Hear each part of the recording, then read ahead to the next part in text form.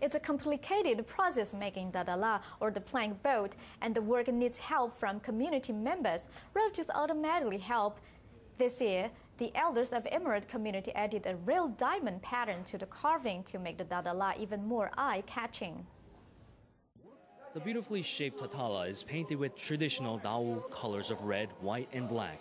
Back in September, members of Imorod Community went to the mountain to pick the wood for Tatala. It takes 2 months to make the boat.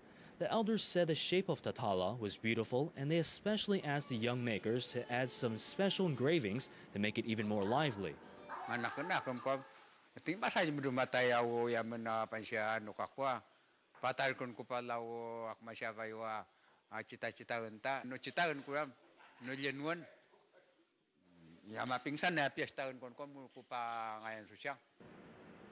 With a ruler and compass, locals marked down the wheel-shaped boat eye pattern.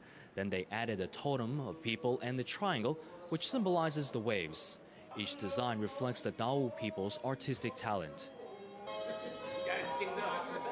Tatala making involves complicated procedure and it needs help from community members, especially relatives of boat makers.